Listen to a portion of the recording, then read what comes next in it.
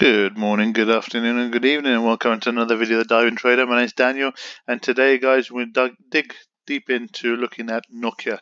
We're going to look at, is it worth the buy? That's the question.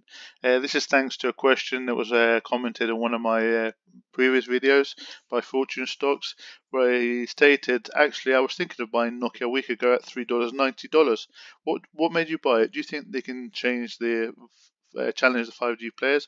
So they're very good questions, and this is the reason for making this video to help you guys to decide whether you think it's a buy or not. So let's have a look. Do you remember this? Probably all you remember. Well, in fact, if you're over the age of 33, 34, you will remember this. If you're under that age, you're probably thinking, what's this brick? But back in the days, this was a great mobile. And this is how Nokia, most people of my age probably remember Nokia, playing on the Snake game. In fact, if I had the Snake game on my mobile today, I'd probably still play it. So yeah, so that's a little bit on the how Nokia used to be perceived. There's a lot changed since then, and we'll go right into that. A little bit about Nokia. So this is what they've got on their website. They create the critical networks and technologies to bring together the world's intelligence across business, cities, supply chains, and societies. With their commitment to innovation and technology leadership, driven by the award-winning Nokia Bell Labs, we deliver networks at the limits of science across mobile, infrastructure, cloud, and enabling technologies. Okay, so we're talking about 5G here, guys. Mainly 5G. 5G is a long process. There's lots of components in that process, and Nokia are actually looking at concentrating on these key components instead of the end-to-end process, which is why they've been suffering until to date. In fact, we'll talk a little bit more about that in the next few slides. Adhering to the highest standards of integrity and security, we helped to build the capabilities we need for a more productive, sustainable, and inclusive world. So there we go. It's a little bit about Nokia. Now, on the price side, prices have been up and down, very highs, very high, big high in 2000, and then again quite a nice high there in 2008. Okay, and until the date, we're sitting right down just above rather $4 as of recording this video. So yeah, there's been a lot of movement, and for the last 7 years, pretty much. If you have a look, there hasn't been hardly any movement. There's been a little bit of an up, and then it's come down, but nothing too big. So it's pretty flat line for the last 7 years. Now, the 5G infrastructure market in which Nokia operates seems attractive, but according to the research outfit Markets, it should grow at a compound annual rate of 67% to 47 billion by 2027. So this is a little bit about 5G. 5G and network specialists has been dealing with significant difficulties over the last several quarters. As an illustration, Nokia lost a 6.6 billion contract with Verizon Communications in September to Samsung for the supply of 5G equipment. This was a big blow, very big blow, and I'm not actually too sure whether this was a consequence of this that the CEO was changed. I think it was actually. And I think he quit, and then we've got the new CEO that's come in place, which we'll talk about later on through the presentation. So yeah, a big loss, really big loss. So it's really put a lot of downside on Nokia since, hence the way the prices are at the moment. Management expects to maintain market share in 4G and 5G mobile access, mostly antennas, at 27% by the end of this year. Okay. A little bit on the financial results. Financial results are not great either. I mean, they're not great, but they're not bad. It's pretty much flatline as well. Okay. Having said that, there has been a slight increase on sales. Okay, net sales, around 15%, I think it was. They have suffered from COVID, like most companies, but especially Nokia did take a big hit. So it's put them in a financial worse position than they were before. Having said that, they're managing to get recently with the new CEO. There looks like there is some positives, and this is what we're going to go into talking about now.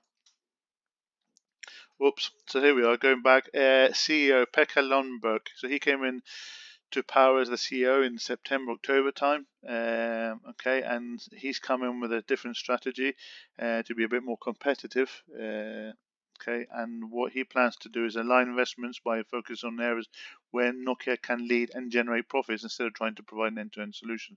So in other words, trying not to be so greedy, taking the whole process, trying to be good at it all, and failing at it. So this is what Nokia's been trying to do, trying to take it all on, and they haven't been successful. Hence, the strategy's changed, and it shows the deals that they've been making recently. So we'll go into that in the next slide.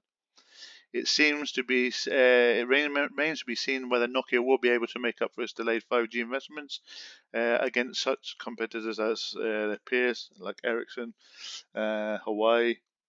So those are the big leaders, okay, as well as Apple as well. So yeah, have they missed the boat? Probably, yeah. They're probably not the big leader on their 5G. Having said that, they are making a lot of partnerships, and this is a good thing. And we'll look into that on the next slide. So Nokia supports T-Mobile 5G evolution with a 5-year expansion deal. Okay, so this is good. So they extended a long-standing partnership, okay, to expand their national-wide 5G network. Okay. Recently, also, they partnered with Google, Alphabet's Google Cloud unit, to build 5G core networks, network infrastructure, and allow business customers to offer services such as smart retail and automated manufacturing. Cloud computing units of big technology companies such as Microsoft and Amazon are also tying up with their telecom vendors ahead of deployment of 5G infrastructure to corner share in a new business the new technology might enable. While Nokia will bring its 5G expertise, Google Cloud will serve as the platform for launching applications and assist customers building an ecosystem of services. So yes, it's quite a good little bit of news recently. So it looks like they're starting to get their foot back into the business, and it looks like this CEO really is actually starting to take some effect of the company, moving them forward. So that's about 5G. So 5G, are they competitive? No, they're not the leaders, but I would imagine with their partnerships, which I haven't mentioned in here, but the likes of Qualcomm for making the 5G chipsets, they have partnerships there. So what they can do, what I'm hoping that will happen is with the rise of these other companies, Nokia will be pulled up with them. So that's what I'm seeing in the near future. So I don't imagine seeing a big price rise in the next few years. Having said that, I do imagine that they will start to increase revenue, be successful on the back end of the companies that they partner with. Having said that, there is something a little bit more far advanced, okay, and this is 6G. Now, 6G is so far advanced that we're probably looking at around about 10 years' time. So every G is probably around about 10 years for the implementation. So if you imagine 2020, we've just started with 5G, so it's taken to around about 2030 really for 6G to come into place. Having said that, 6G is going to be held by or led by rather Nokia. Okay, so Nokia will lead the European Commission's 6G research initiative called Project HexX to help lay the foundation for the next generation of wireless and drive this 6G roadmap. Okay, so they will have they will be coordinating this. They will have their competitors with them, like Ericsson, who has been signed as technical manager. And of course, they've got their other company, sister company, Nokia Bell Labs, and they've already been building blocks for 6G. So they've learnt their mistake with 5G because they came in really late on 5G, and this is why the big disaster happened. They were not prepared. They missed the boat. Having said that, they've learned from that lesson, and now they're looking towards the 6G. So with this new CEO, I'm quite confident that 6G is really they'll be the big market players. In the 6G era, we will see applications that will not only connect humans with machines, but also connect humans with the digital world, said Peter Vetter, head of access and devices research at Nokia Bell Labs in a statement.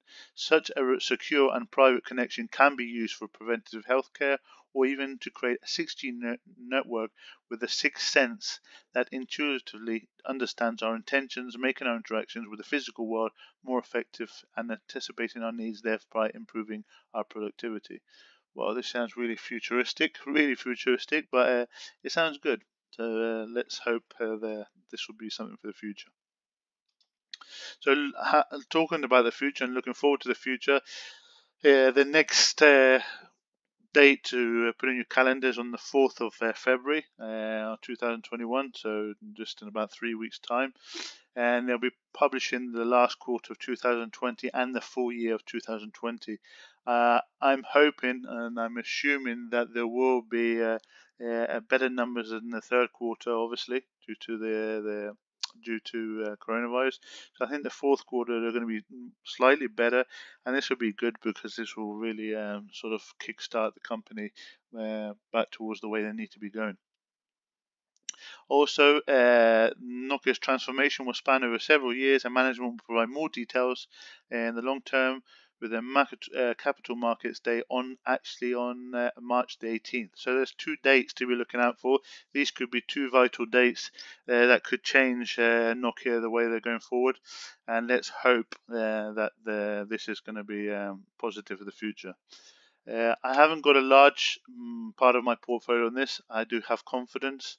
I think this is going to be a silent one. This is a silent killer. We're looking at the share price at the moment, and I think this could be up towards round about $15 probably within the next 2 or 3 years. Okay. I hope you've enjoyed this video, and I hope I've helped you decide what you think, whether you think it's a buy or not. I'm not in any way telling you or not giving you any financial advice. I'm not a financial advisor. I'm just giving you my market research and my opinions on this. If you've enjoyed the video, give me a like. And if you haven't seen any of my videos and you'd like to see more of my videos, well, just hit on the subscribe button and look out for more videos. Thank you for this day, guys, and hope to speak to you soon.